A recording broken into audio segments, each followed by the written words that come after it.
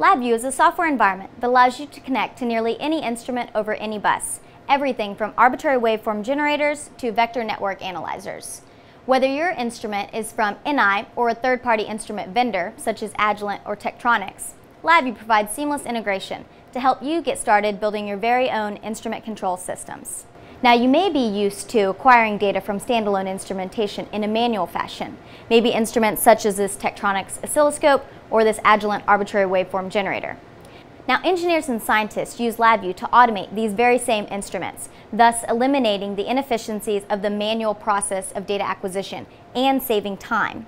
Now, with LabVIEW, you have the flexibility to integrate with thousands of instruments and choose from a comprehensive suite of math and signal processing routines to analyze your data. Additionally, you can visualize your results using custom user interfaces and choose exactly how you'd like to store or report your data.